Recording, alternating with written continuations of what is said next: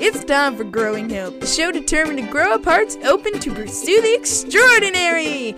Because you are extraordinary!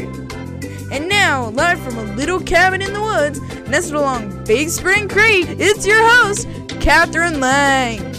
Hello there, welcome to Growing Hope. I am Kathryn Lang, your Hope Smith extraordinaire, here to share hope with a dash of twisted encouragement because it's just more interesting with a few snarky rainbows thrown in.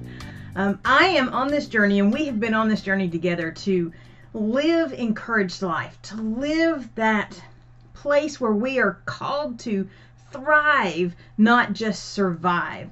And this week we're focused on encouraged relationships and how important it is to be encouraged by the people around us, but to be encouraging the people around us too.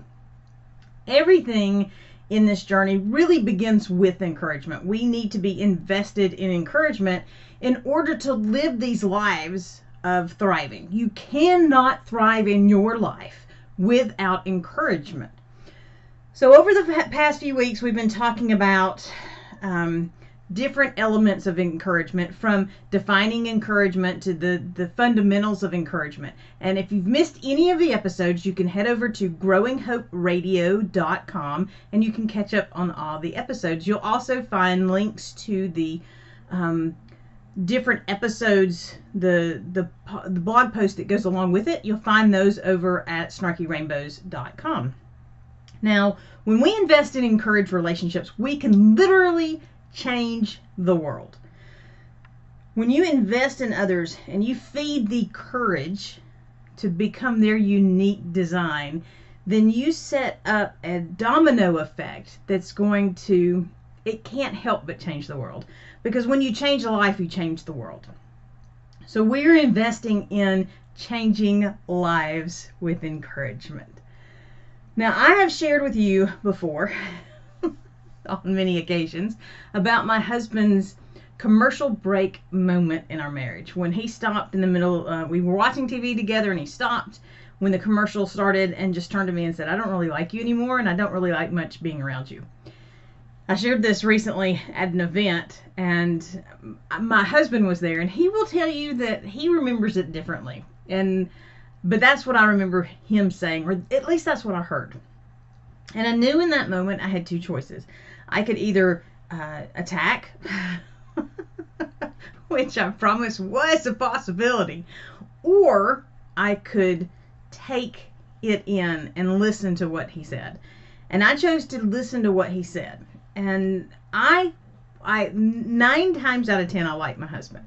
And I wanted our marriage to not just last, but to thrive. I wanted a thriving relationship with him.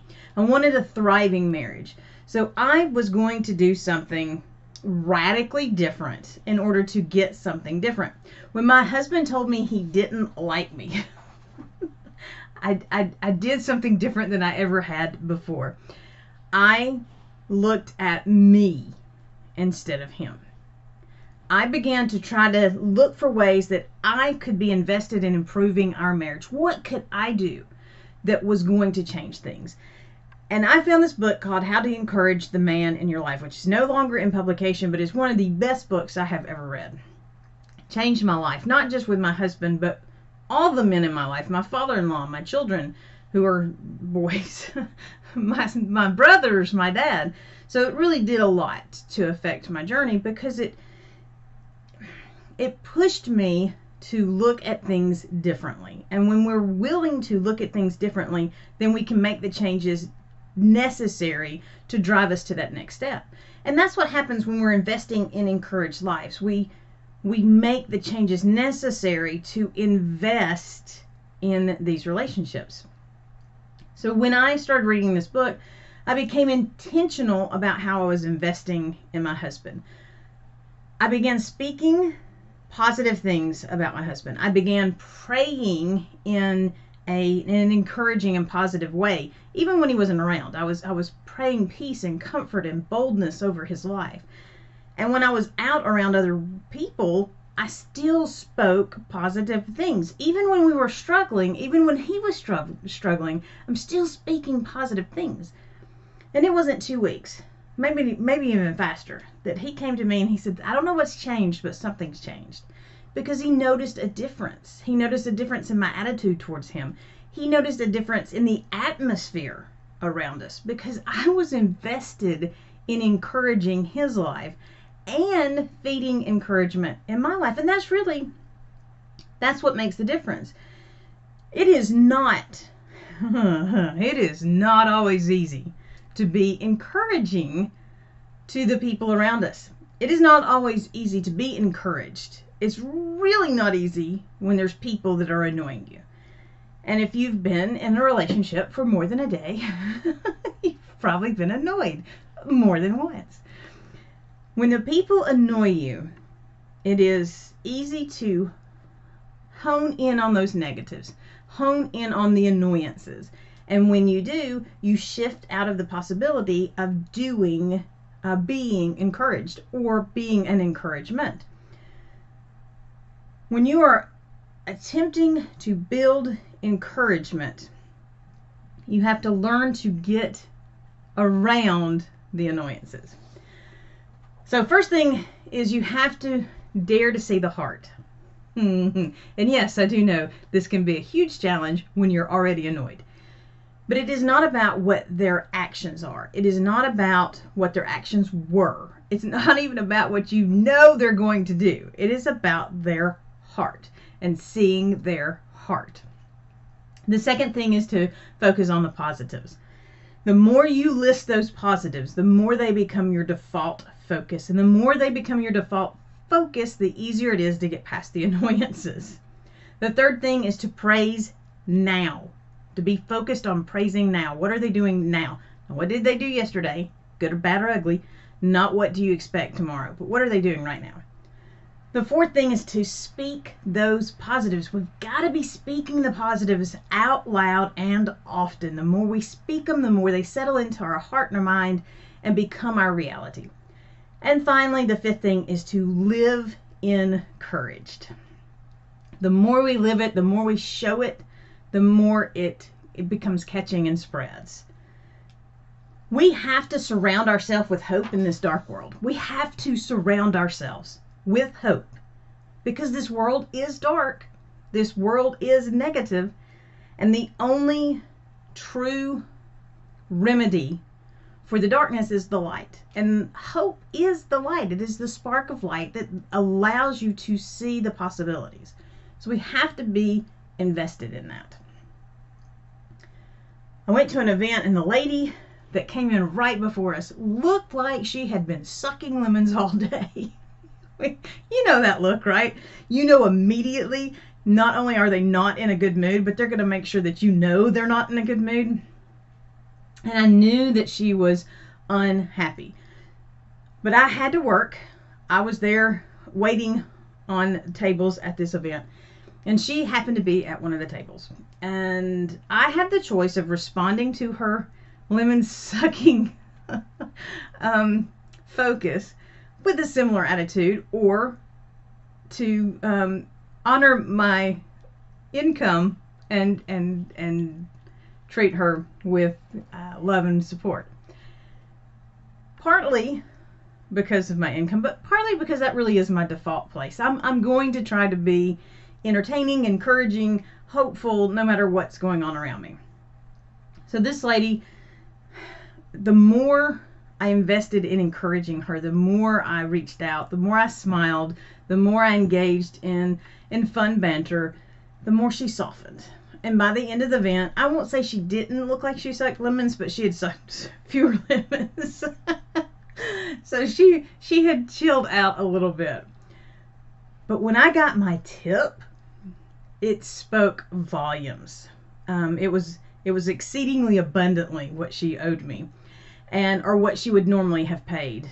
My manager said that she came to him and explained that she had been dealing with some family issues right before she came to this event, and she had to come to this event while she was dealing with this. She had to push all that aside and come anyway.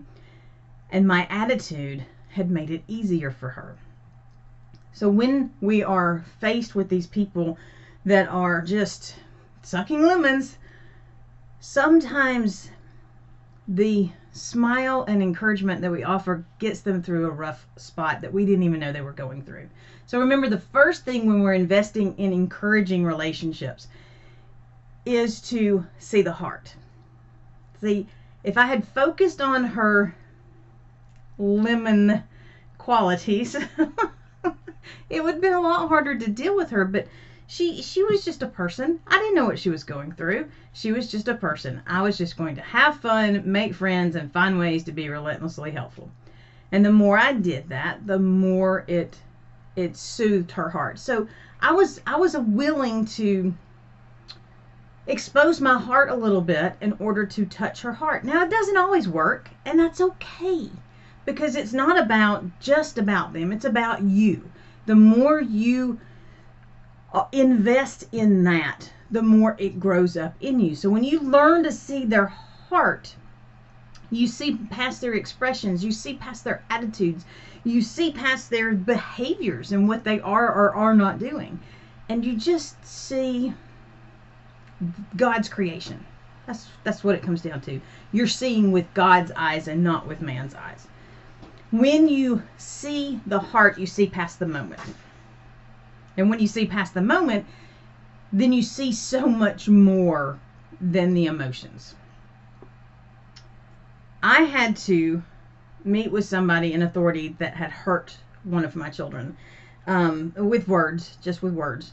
But still, we all know that words have meaning, they have power, and when they're used in a negative way from someone in authority on our children, it can be really tough to let that go. But I was trying. I was really trying.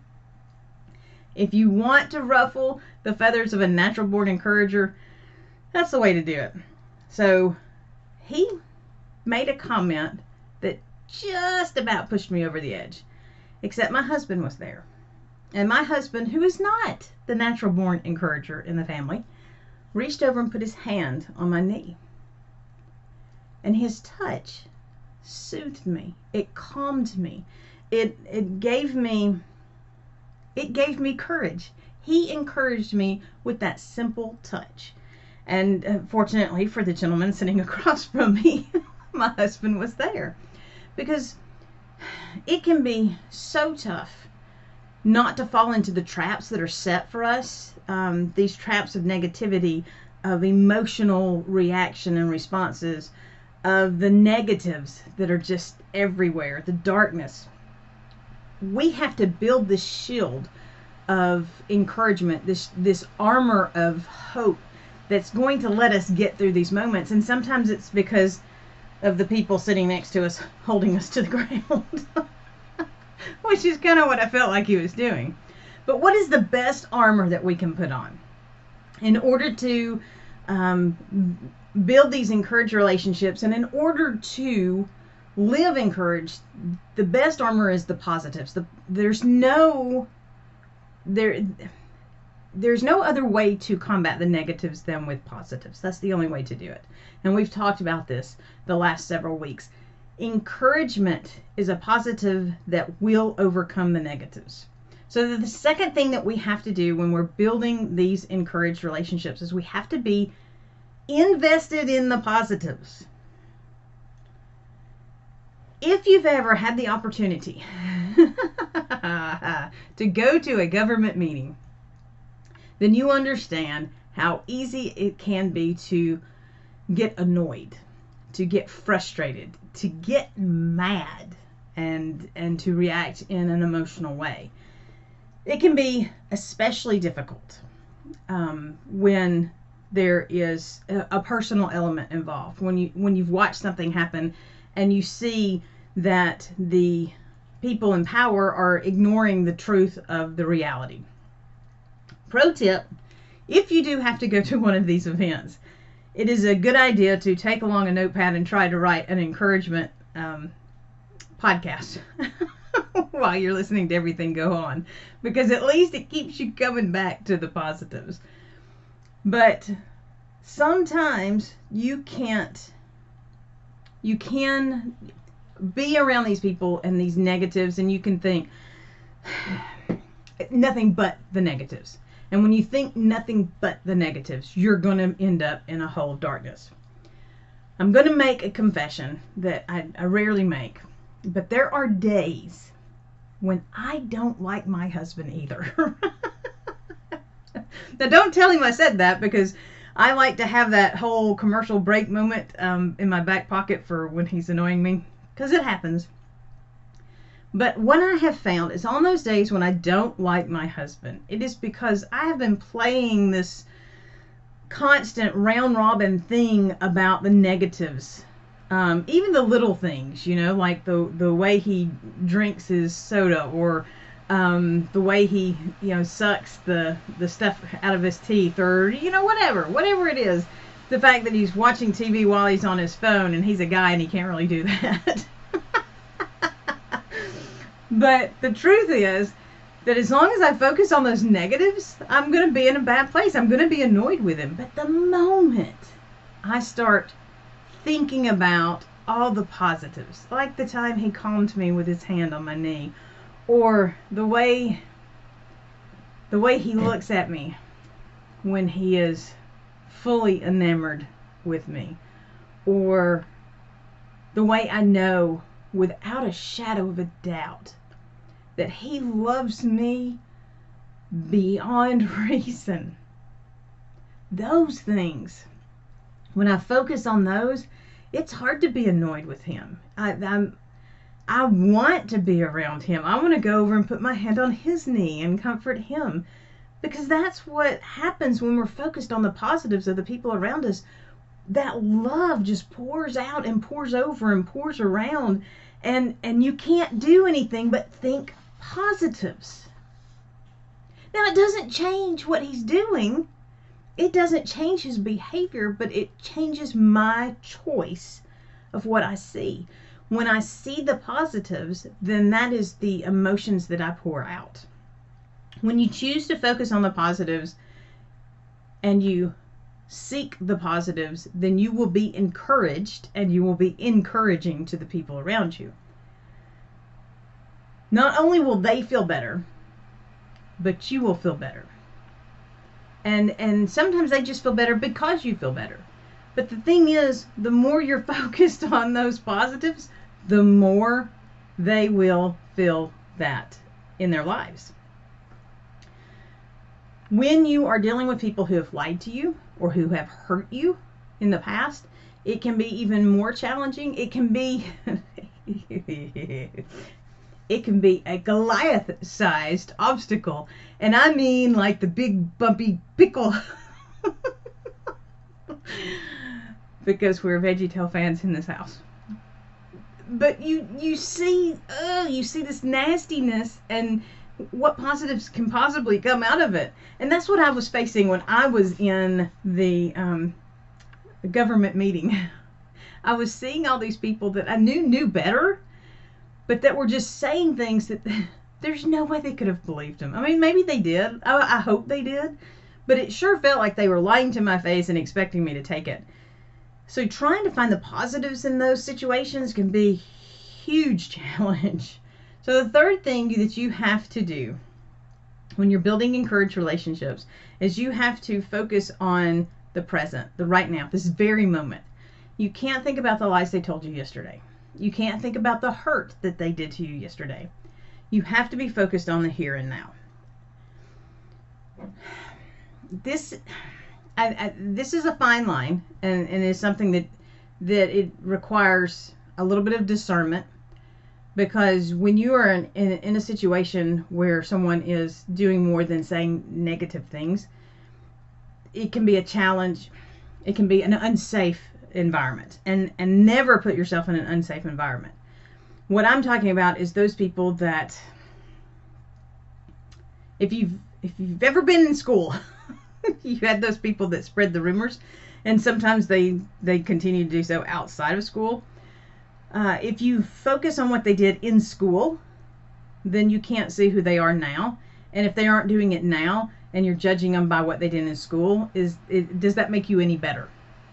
So here we are dealing with people who have hurt us in the past, and those moments will try to rear their head when we're trying to be encouraged. Two things are going to happen. If you are being an encouraged and positive person, a negative person is not going to want to stay around you. So if they've hurt you in the past, they've lied to you in the past, then your choice to be encouraged and to be positive is going to drive them away. Negatives cannot stand to be around positives. They just can't do it. They either have to change and become positives, or they have to run. I prefer to make them run. Well, also, by choosing to see the now, you allow them to not be the person that they were. And this goes back to kind of seeing the heart. So you have to make the intentional choice to see now. The fourth thing that we want to do when we're building encouragement, it goes back to what I said at the very beginning and how I would talk positive things about my husband and say positive things about my husband. You can do this with anybody and in any situation. It does two things. One, it shifts your focus and your belief, and two, it spreads. Other people hear you speaking these positive things and they begin to think differently. It is essential to do this about yourself as well. You need to be speaking positives about who you are and what you're doing. Go back to the Radical Intentional series that we did in Growing Hope, where we talked about the mantra for living, that the I am statements, the declarations that you are your unique design. And the more you do it, the more you believe it. And the more you believe it, the more you live it. So we have to be invested in encouraging ourselves. But we also have to be invested in encouraging the people around us. Even if they give us that commercial break moment where they say, I don't really like you. It's not about whether or not they like us. It's not about whether or not we like them. Each and every one of us is uniquely designed on purpose and for a purpose. And who am I to decide the limitations of your purpose? It's not my job to decide that. But I can tell you, having met you or not, that you are extraordinarily unique. That you have in you the ability to be world changing. That you have in your heart seed right now something that wants to grow up into extreme possibilities, that's going to push you into that place of thriving. I know this about you because that's how you were designed. Whether or not I like you doesn't change that. That's what you were created to be. And when I see that in you, then I can encourage anybody I encounter, because it's in every single one of us. We were all designed with this heart seed in us, and we were all designed to grow up and be this. So I can speak positives about every single person I encounter, no matter what they have done to me in the past, no matter what they might do to me in the future, and really no matter how they're acting right now. I had a neighbor stop us. We lived in the woods for 25 years. I did my own thing. I didn't have to worry about it. Squirrels don't report me. But then we had to come live in the city. And I would go out and I'd walk every day. And I have a tendency to talk to myself. And I'm animated when I talk. I don't know if you've caught on to that. So I'd be out. I'd be talking. One of the neighbors stopped me. And he said, I've been to your website. And I wasn't too sure about you. I wasn't too sure that anybody could be that, encouraged and that hopeful. And he said, and then I saw you out walking around, and then I kind of had a chance to talk to you, and it's true. You really are that odd. And I am, because I live out what I believe. I try to do it every single day. I try to do it every single moment. Because if I ever allow darkness in, I have to beat it back so hard to get to that place of light. It's exhausting, and I don't like to do that. I don't ever like to go to that place. I would much rather see the hope and the inspiration, even from a heartbreaking moment. So the fifth thing that we have to do when we're building these encouraged relationships is we have to live it. We have to live what we've been talking about. We have to live encouraged. We have to live hopeful. We have to live as if we're seeing the silver lining. We have to live like we don't care who's watching us dance. You know, they say dance like nobody's watching. I say dance like you don't really care who's watching. Because when you're doing your unique thing, there are going to be people who say you've lost your mind. There are going to be people who say you're crazy for doing what you're doing because they don't understand it and they're not supposed to. They're not you. But if you don't do what you're uniquely designed to do, there are going to be people who say negative things about you for that. So just go ahead and accept the fact that there are going to be people who say things and do things and live your uniqueness. Be uniquely you and live out this place of joy and excitement and hopefulness and encouragement. And the more you live it out, the more it is contagious. My husband recently taught a Bible study on Psalm 88. And he says that in his research, he found out that Psalm 88 is one of the saddest psalms ever. And you know, sad psalms can say so much.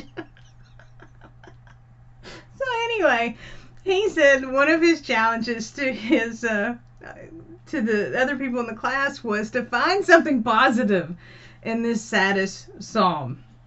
And afterwards he was talking over with me and he said, you know why I can now seek out the positives in this sad psalm? And of course I said, it's because of God. And he said, yes, it's because of God, but it's also because you've been living it day in and day out.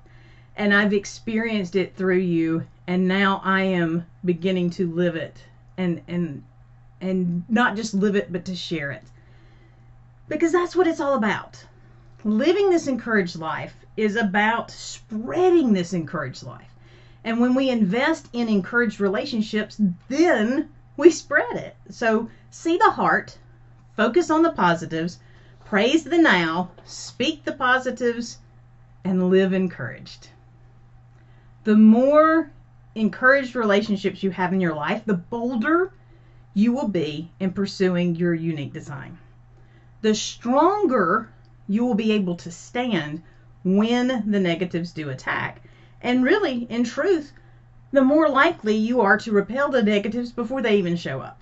So be invested in these encouraged relationships. If you're still struggling to find your encouragement habit, please join us over at the Growing Hope Twitter chat. It's every Wednesday, 12 p.m. Central, where we share, questions on encouragement, answers on encouragement, and then we also have daily challenges that are pushing us to be actively invested in encouragement. If you're struggling to find your unique way, reach out to me. You can find me on social media. You can find me over at kathrynlang.com. Or you can just reach out through snarkyrainbows.com. It's the easiest to remember, snarkyrainbows.com. I'm also Kathryn C. Lang, or the Kathryn C. Lang, on all the social media platforms. You can direct message me through those. You have it in you right now to change the world. All it takes is a little bit of encouragement. Until next time, remember, be blessed and be a blessing. Thank you for joining us for Growing Hope with Kathryn Lang, where we are sharing hope, encouragement, and inspiration to do more. Visit www.kathrynlang.com to invite Kathryn to be part of your event or to share your own stories of possibility living. Until next time, remember that a seed of hope planted and nurtured will grow up into a world of possibilities.